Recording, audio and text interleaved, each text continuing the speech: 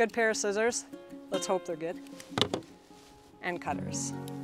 And these need a sharpening, you can feel it, but.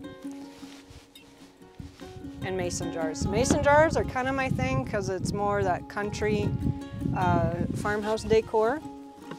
And if you have at your disposal, it just adds a little bit of embellishment to the jar. Some ribbons. Today, let's use the bumblebees.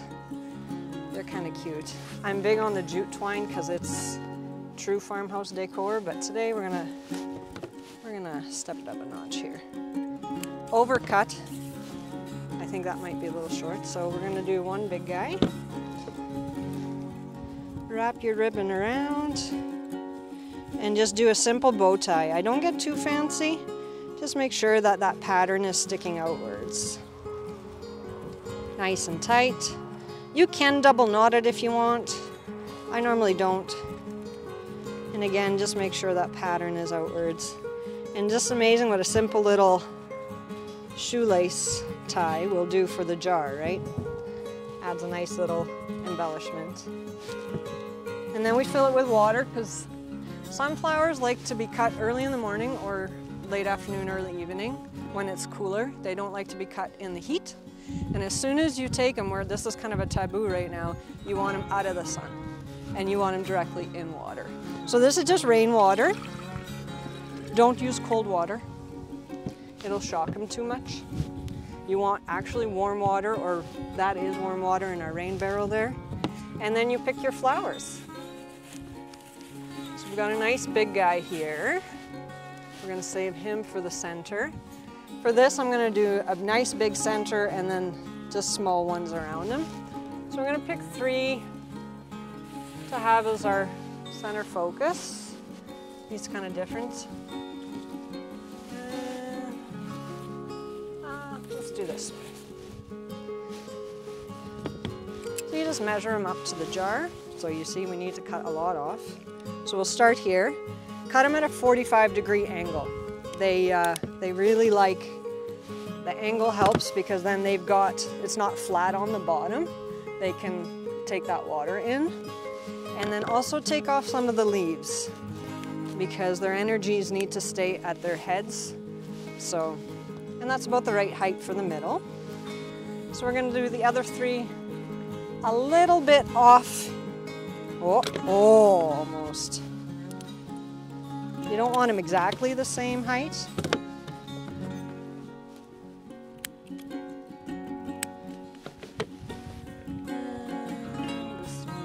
This guy's really big, so he's gonna be taller than the rest. And you'll find as you're making the arrangement, you're gonna probably cut a couple times. Just remember each time to cut at that 45-degree angle so they're not sitting flat on the bottom. It's very, very important. They need a lot of water. So that right there is going to be our center focus. And now we're just going to work our way around. So we're going to work down. So this is going to be a really tall arrangement, but it'll look good when we're all done.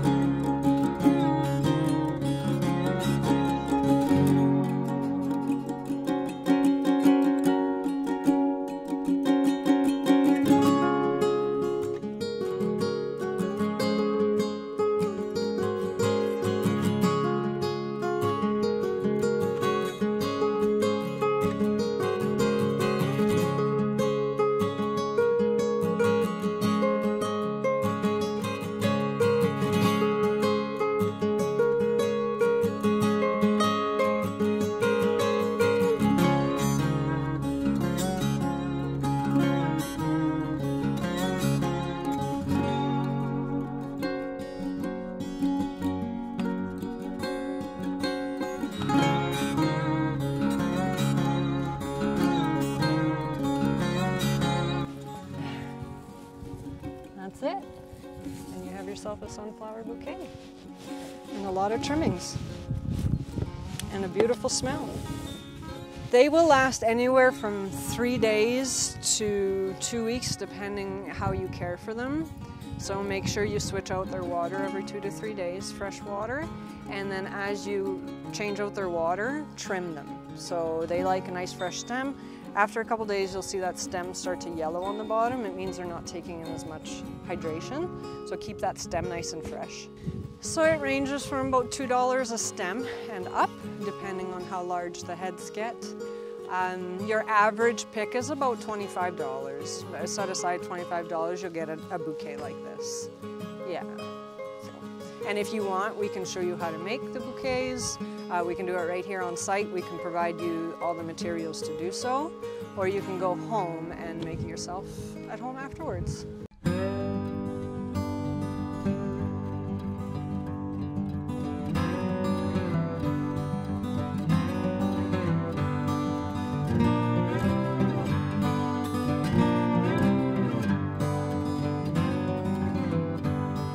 Welcome to our veggie garden. So this is also a you-pick. You can come out, pick your veggies. Right now we have green beans, yellow beans, beets that are ready. The carrots are almost ready. We also have 2 sunflower patches in here that are available for you-pick. So you can come out and pick by appointment. I can also pick for you, or you can see us at any of the markets. I usually announce that on my personal Facebook page where we're going to be and when and what we're bringing.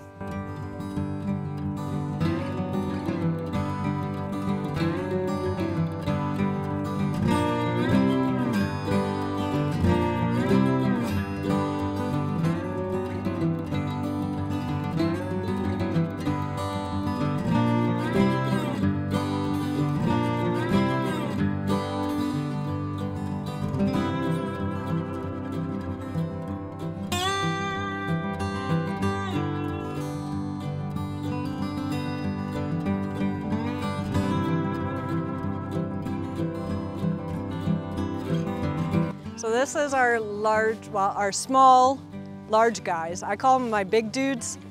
So these guys are being grown for sunflower seeds, specifically to make bird seed and suet balls.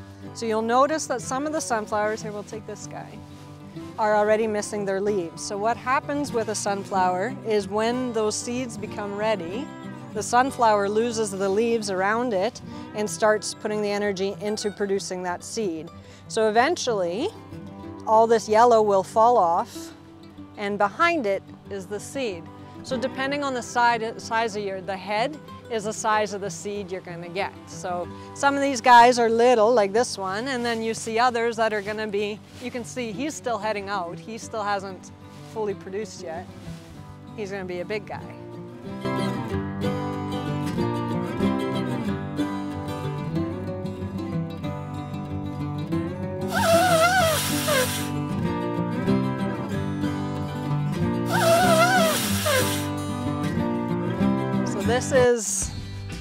This is my happy place, I call it, because you walk in between them and it's just, you're just soaked by the sun. So our hopes for next year are to take a patch like this and make it into a 4 or 5 acre sunflower patch that people can walk through and absorb and enjoy. So the plans are big. We hope to grow from here. So beyond what we have here, we hope to make it bigger and make it more attractive for people to come and see and enjoy and spend some time in nature. That's the big thing for us. Nature is healing, so why not share that with the world? And you can't not be happy around these guys. You can't not be happy.